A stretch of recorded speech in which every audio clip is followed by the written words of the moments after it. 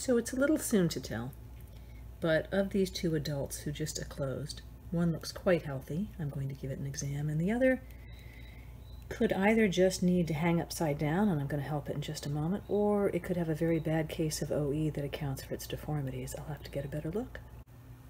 Okay, we'll see how this goes. Here I'm going to show you a basic technique for doing an OE test, and I'm going to take one of these butterflies by the strongest part of its wings, which is the shoulders.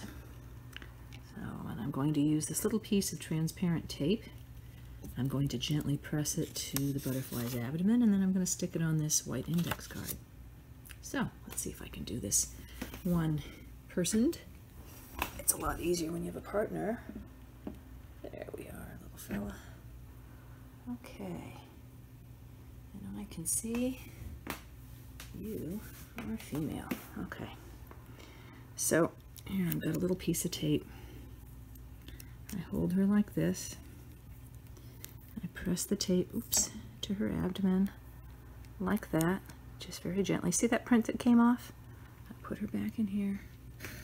There you go. Her wings are a little soft yet. All right, and then I'm going to take this little print and put it up here, right there on my index card, and now I'm going to mark it. So that's what I've written on my card.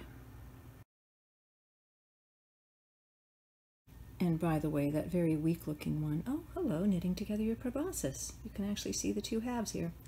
That very weak one, I gave it a little lift and put it up on the vacated chrysalis so it's got something to hang from, and give it a chance to see if it can't pump those body fluids into its wings and stiffen up and harden up properly. So let's see if that can happen.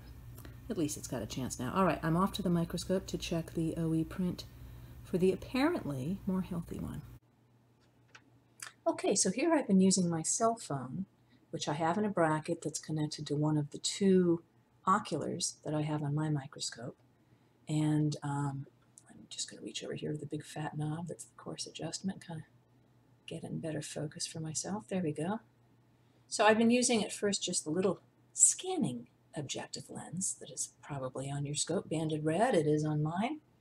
And that gives me some idea of what these look like. Now I have here, this is the stage of my microscope, and you know, it's a fancy mechanical one. It goes up and down. It's got these little stage clips and things. I'm not worried about all that. I'm just taking this print I made from the scales on that butterfly's abdomen and sticking it however I can get it in there, right on top of the little hole that has the light on it.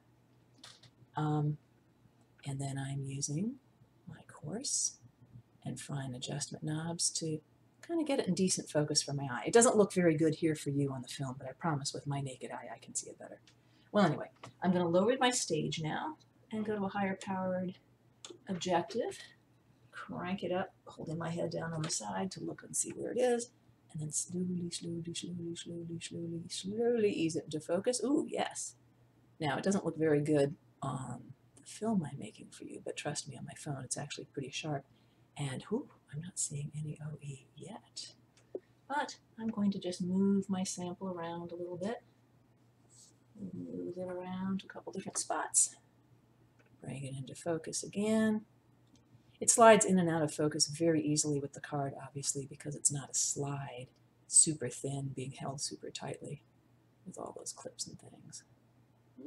Still seeing none. Hey, this is good. This might be a butterfly that either has so little OE I can't find it, which is fine, it's kind of endemic, or it's a very healthy butterfly. This is looking great. All right, I'm going to put my head way down on the side, but I'll do it on the other side where you can't see me, and I'm lowering my stage so that I have room when I turn this. I don't bash that long objective.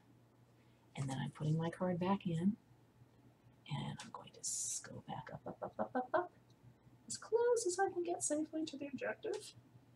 And then I'm going to back it off.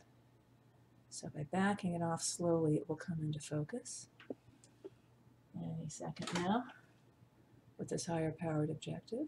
Ooh, there we go. Whoop, whoop, whoop, whoop. There, I can see some nice, you can't see it on the video, but I can see on my phone some nice looking scales. And I'm just going to sort of rinse and repeat. This is duller than watching paint dry, I know. But anyway, while I'm doing this, I'll just say you will see other interesting things on this card, like paper fibers and bits of the mucilage, the sticky, gooey, gummy stuff that comes in Scotch tape. There we go. I'm just going to see if I can show you one image of scales that is decent enough to share, so you can see. Hey, not bad. That's actually decent. Yeah, I think, oh, for a second that actually worked, and I could see it on the film as well as on my little iPhone here. There we go. All right, so here are a bunch of scales, and I'm not seeing those little tiny brown footballs, which are much smaller than the scales. So I'm declaring this health test excellent. I'm declaring this Monarch free of OE, at least as far as I can establish, and that is Marby. Having done a successful OE test and finding none with her roommate, I am looking at this butterfly here, the one that was kind of floundering around, not looking so good on the bottom of this jar, down there on the paper towel. And if you'll remember a few minutes ago, I gave her a little lift by putting my fingertip where her strong, big forelegs are. She's actually got 6, but like all insects, but 2 of them are teeny tiny, almost microscopic, very hard to see. Anyway, yes, she really is an insect. She really has 6 legs. Here she is, clinging a few minutes later, and she's looking okay, but I'm not seeing a whole lot of resolution in her wings to stiffen up, so I don't know how she's going to work out. But we'll do an OE test on her, and I have found that sometimes, even in the same jar as these 2 are, you see here, I had 4 in here. These are 2 chrysalises still coming to fruition, and here on the bottom is, yeah, there she is, Mrs. Healthy. We're going to let her go in a few moments. I have found that roommates, even in the same jar, sometimes one will test positive for OE and the other isn't. So do you think that there's any chance that this healthy one, for whom I could find no OE on the abdomen, do you think that this one has never got any spores on her? She probably has. But this is the thing about parasites or viruses or bacteria or fungus or any of the things that can make us sick.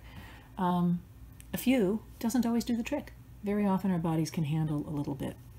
Anyway, I have my suspicions about this little gal, but I'm going to give her some more time, and then I'll do the same thing. I will hold her very gently by that strong part of her large forewings, by her shoulders, and I'll do a little print of her abdomen, and I'll show you what it looks like. First, though, we're going to do a release of this fine young thing. I do not have any tags, and it's a teeny bit early anyway, although I suspect she might be a migrant.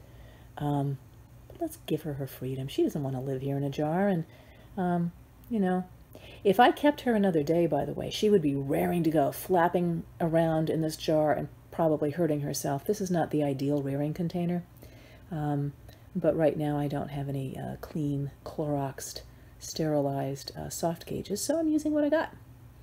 Anyway, I can let her go today. She'll be totally fine. If I waited till tomorrow, she'd be becoming pretty angry with me and wanting her release. So if you raise yours, you may notice that for the first day, they just kind of hang about, do nothing, flap their wings, don't want to eat. That's normal. But by the second day, they want to go, they want to eat, they want to live their lives. Here's the one I'm releasing. There's her little buddy, still trying to harden up her wings. I don't know about her. But let's take this one outdoors. Great picture of her reproductive end. See that little notch? That tells me she's a female.